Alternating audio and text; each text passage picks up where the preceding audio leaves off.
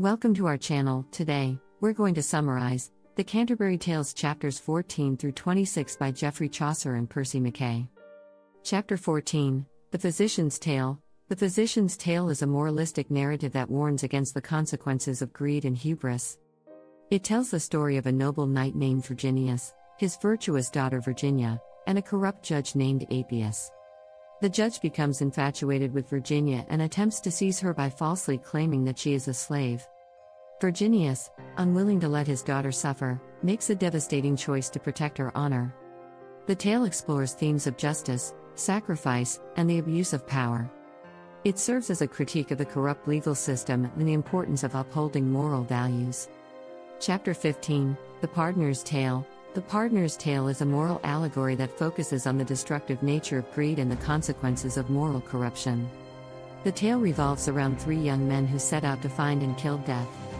Along their journey, they encounter an old man who tells them that death can be found under a specific tree. However, instead of death, they find a treasure, which ultimately leads to their downfall. The Pardoner's Tale explores themes of avarice, deception, and the transient nature of worldly possessions. It serves as a critique of the pardoner's own hypocrisy and the dangers of materialism and moral decay.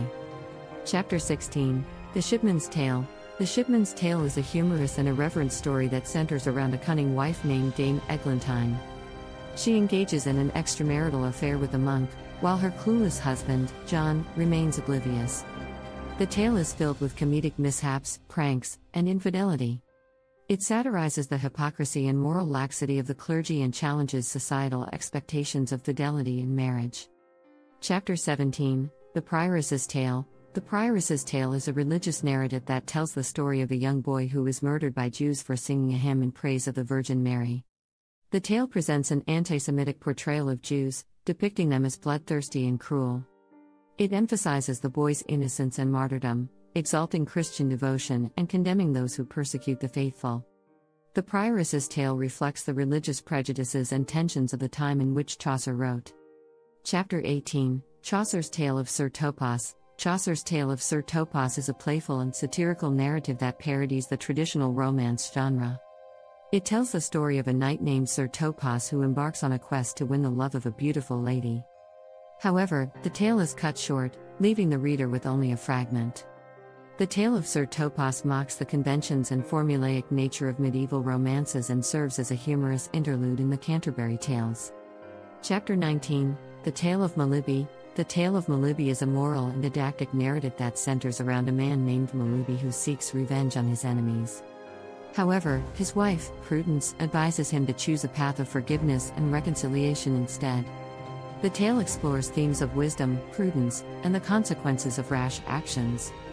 It emphasizes the importance of temperance and the value of peace and harmony in human relationships. Chapter 20, The Monk's Tale. The Monk's Tale is a series of tragic vignettes that recount the downfall of various historical figures. These stories include famous individuals such as Julius Caesar, Samson, and King Henry II of England. The tales serve as cautionary examples of pride, ambition, and the transitory nature of worldly power and glory. The Monk's Tale provides a somber reflection on the inevitability of downfall and the fleeting nature of human achievements. It underscores the theme of the impermanence of earthly glory and serves as a reminder of the ultimate insignificance of worldly pursuits. Chapter 21, The Nun's Priest's Tale. The Nun's Priest's Tale is a lively and humorous story that centers around a rooster named Chanticleer and a cunning fox named Renard. Chanticleer becomes convinced by the fox's flattery and is almost captured but manages to outsmart his predator in the end. The tale explores themes of flattery, deception, and the importance of vigilance.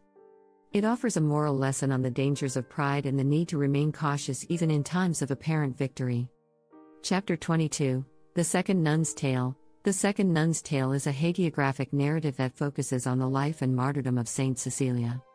The tale presents Cecilia as a paragon of faith, purity, and devotion to God.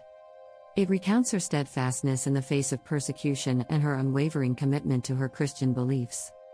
The Second Nun's Tale explores themes of faith, martyrdom, and the triumph of divine grace over earthly trials. It serves as an example of saintly virtue and offers inspiration for steadfast devotion.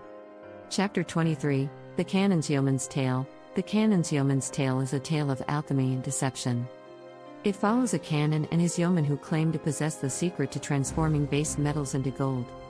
However, as the yeoman reveals, their knowledge and practices are fraudulent and ultimately lead to ruin. The tale serves as a cautionary warning against the pursuit of false knowledge and the dangers of deception and dishonesty. Chapter 24, The Manciple's Tale. The Manciple's Tale is a fable that tells the story of a crow who is deceived by a group of birds and loses a piece of cheese he had obtained. The tale explores themes of greed, treachery, and the consequences of foolishness. It offers a moral lesson on the dangers of succumbing to flattery and the importance of discernment. Chapter 25, The Parson's Tale. The Parson's Tale is a lengthy and didactic sermon that serves as a moral and spiritual guide for the pilgrims. It covers a wide range of topics, including the 7 deadly sins, penance, and the pursuit of virtue. The Parson's Tale provides a comprehensive examination of moral and religious principles, emphasizing the importance of repentance, humility, and living a virtuous life.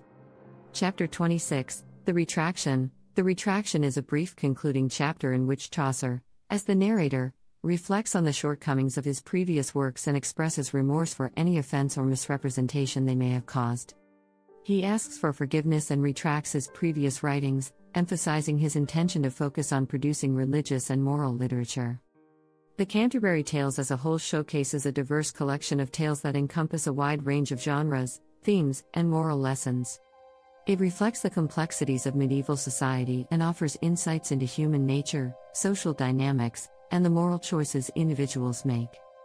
Through its vivid characters and captivating narratives, the Canterbury Tales remains a timeless masterpiece that continues to entertain, provoke thought, and provide commentary on the human condition. Thanks for watching. To read the full version of the book, click on the link in the description below. Don't forget to subscribe to our channel for similar content.